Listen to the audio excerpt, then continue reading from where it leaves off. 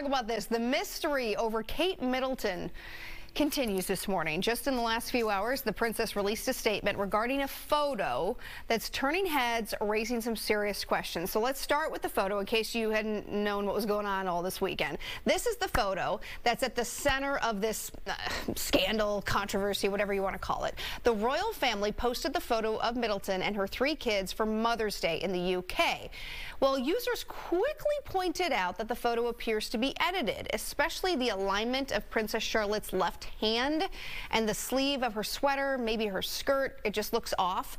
That led news agencies like the Associated Press, Getty, Reuters, all of it to remove the image.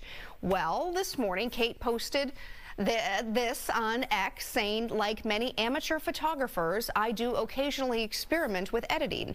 I wanted to express my apologies for any confusion the family photograph we shared yesterday has caused. Now, the palace says Kate is still recovering from abdominal surgery. She has not been seen publicly since Christmas Day, and the palace, I think, was hoping to put that photo out because there have been just crazy rumors about what's been happening with her. Where is she not?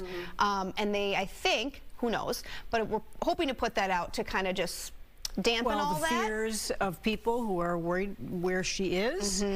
I think, you know, I'm going to take her for her word. She's like, look, I screwed up. I put this picture out there. I edited it. I know it's the royal family and they don't tell us everything, but I do think she deserves her privacy.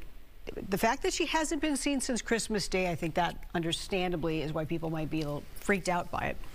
Looking at it, I'm like, yeah, I mean, clearly there was something that's been adjusted there.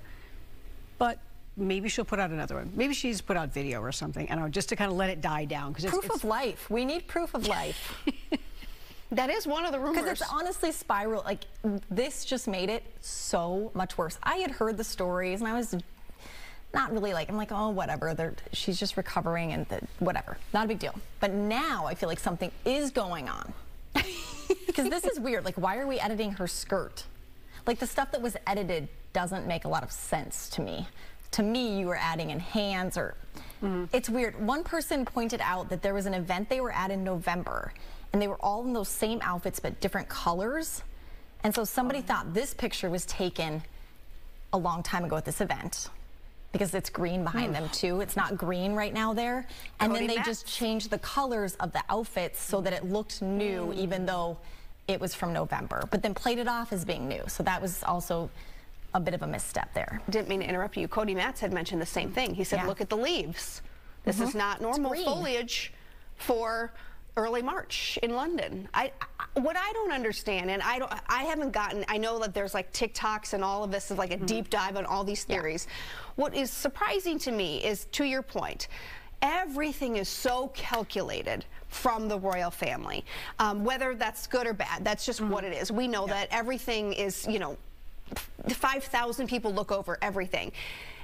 And so if you're going to edit something, which she's admittedly saying she did. No, don't you have people who are looking over this? She also doesn't have her wedding ring, which is like a big, people are like, what does this all mean?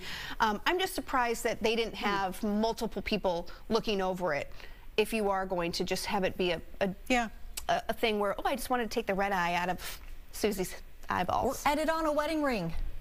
If you're going to edit a skirt, give yourself a wedding ring so people don't ask those questions. Our super sleuth. I wasn't interested until yesterday. Let's send her to London. And now I'm all in. To get I think we need to have you be our London correspondent. Let's be real. It's Kendall Mark. That's true. Because she is obsessed with the royals and has been since day one. So